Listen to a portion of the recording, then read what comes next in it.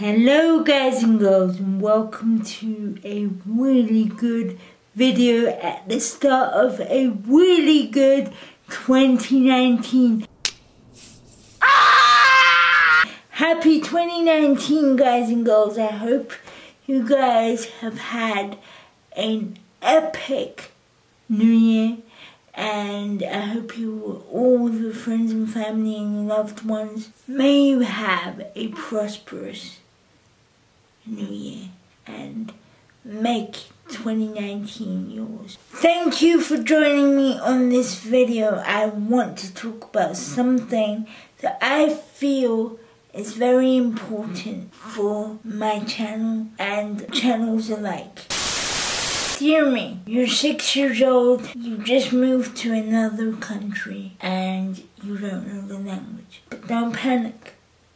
You will learn. As with everything, you will learn. And you know what? You have that sort of determination about you. You have that fire, that edge about you that will never give up no matter how hard you try. Dear 6-year-old me, you haven't been able to walk since birth. As of right now, I believe you'd be in a manual chair. That's fine. Everyone is born with a difference. Everyone is born for a reason. Think of your wheels as your legs. It will take you a long way. From that point on, you start to pick up the language. Going to a school that has nursery, primary, and secondary. You'll catch on. You learn a few words, you learn the names of colors, you start to communicate. You build friendships, and for some reason, people like you. 6 years on, you face a few challenges. The school you're in cocoons you and makes you believe that bats are butterflies and birds are fairies. At the age of 8 to 10, physiotherapists decide to put you in a power chair because they think that it will help your independence. Don't do it. You know, it is around that time that you've started to go to basketball.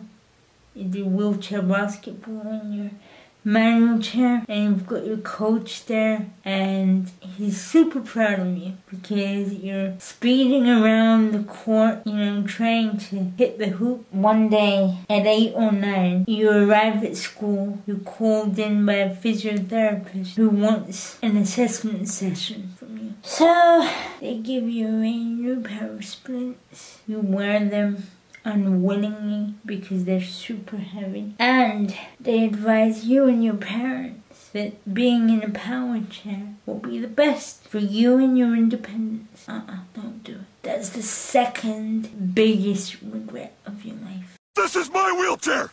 There are many like it, but this one is mine! Without me, my wheelchair is useless! Without my wheelchair, I am useless! Shut up! Because you know what? You're gonna lose strength in your arms and your upper body. And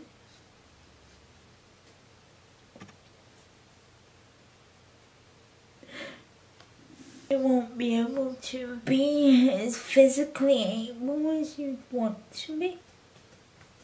Although the thought of using a power chair might seem exciting, don't do it. Please don't do it. Anyway, let's move on because I don't want to make this video extra long. At the age of 12, you face your first surgery. Get on with it. Yes, get on with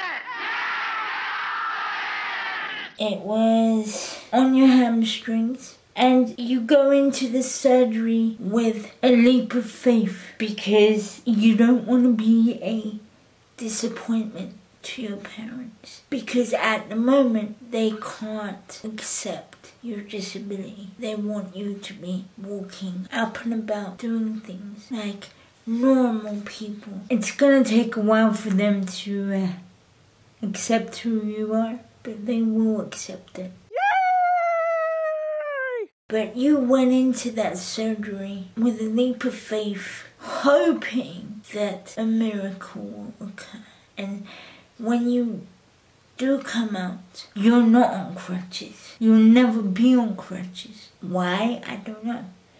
It's just life. You're going to face a lot of people who are going to want to fix you. You need to shut the fuck up! I'm trying to be nice about this, and maybe people are not trying to be nasty when they are saying it, but they don't realize that your perception of their comment might come across differently to you. Who could blame you, right? Why the fuck not? You learn to be around the best and ignore the rest. 3 years from that point, you have another surgery. This time on your abductors. Your parents and your family around you have this sense of hope that this time you're going to be up and about, walking. The same result occurs. Nothing changes. Just slow and steady improvements on a few things physically. Because nothing major happens, you're gonna feel like you've let a lot of people down, which is gonna cause you to go through a bit of a mild depression. Thinking you're not good enough, thinking, why me? Thinking, where did I go wrong here? As a matter of fact, your future self is telling you that you're not in the wrong. This isn't something you can do very much about. You know, as these surgeries occur, you start to accept yourself and try to adapt to what God has given you and deal with your cards at hand to the best of your abilities while others around you are still struggling. You're gonna go through mild depression, thinking that you'll never amount to anything, you'll never achieve anything, because for one thing, you weren't able to accomplish what was wanted. And I'm not saying that you could have done something. It's impossible. There's gonna be a point where a few months after your last surgery, you will decide to ignore everything and anything the doctors are telling you. Quit going to physiotherapy, not have good attendance at school, and just let go of everything. But you want to know something? Hear it from me, from your future self, because I am telling you not to do that. That may be one of your biggest regrets in life, and I'm telling you, don't do it. At age 17, you decide to leave the school you've been attending for 13 years. It's nerve-wracking. I know, you're gonna feel super nervous. You're gonna feel isolated, because at the moment what you have right now, it feels like you're part of a family. But you'll be okay. In a way, there's that inner strength about you that helps you to carry on. As the years go by, you grow stronger and stronger. You attend a college that only houses able-bodied people. And you know what? There'll only be one other disabled person alongside you. It's an interesting experience. This is one of the first times where you truly discover yourself. What you're good at, what you're not good at, what you can do, what you can't do. Spend a good 3 years studying your GCSEs, your A-levels.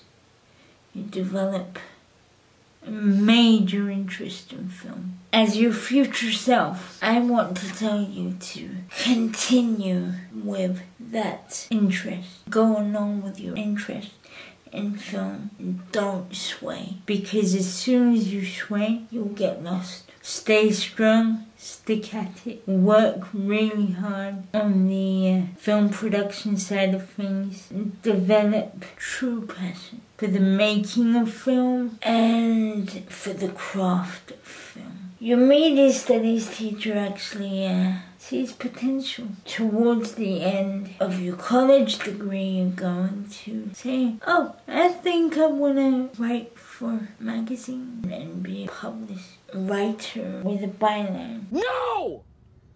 No! Stay with film. You get more satisfaction out of film production and post-production than you would out of writing. For some reason, you decide to pursue this career as a magazine journalist throughout your uni years too. And as your future self, I can't help but wonder why you do that. Just because a few teachers said that you have good potential to become a good writer.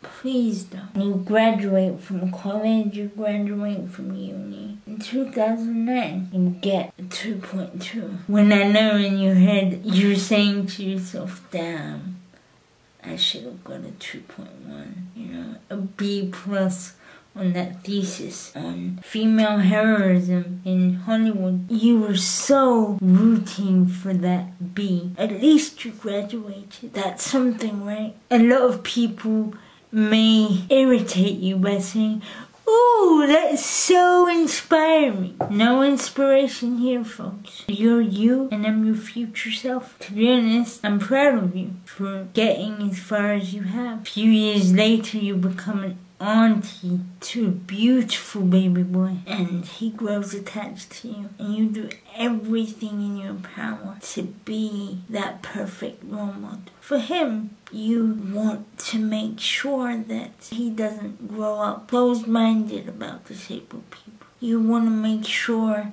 that he gets the encouragement that you didn't really get as a kid in terms of finding the best career. 3 months after his birth, you meet your best friend, your rock. He will be there for you. Right now, today, your best friend is the one that will bring out the best in you. I'm not pursuing a career in magazine journalism. I'm more of a video editor, and that's what I should have stuck at years ago. I didn't then, but I will now. You stay strong, past self. Don't let anyone tell you that you're not capable of doing something, because they're wrong. They're so wrong. But the more these people tell you their opinion, the stronger you'll be. Let them talk. Let them chit-chat amongst themselves. You know the real you. Anyone else who genuinely cares about you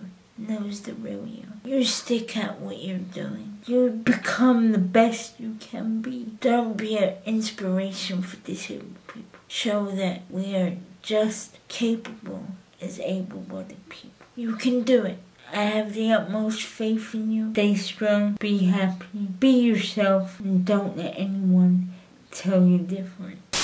I wanted to make this video because I felt it was important to reflect on life. It's a way for you guys to get to know me, and I think I've just proven to everyone around the world that I'm just as normal as you, and you. I too have regrets. I too have shoulda, woulda, coulda. It's just like I said in one of my previous videos. Just like you. I really hope that you guys have taken away something from this video. I hope that this video has helped someone. Thank you for joining me in this one. I'm glad to be back. You can be sure of more videos in the future. If there's anything in particular you want to see from me, do let me know in the comments below. Until next time, guys and girls, have a really good day. This is B signing off.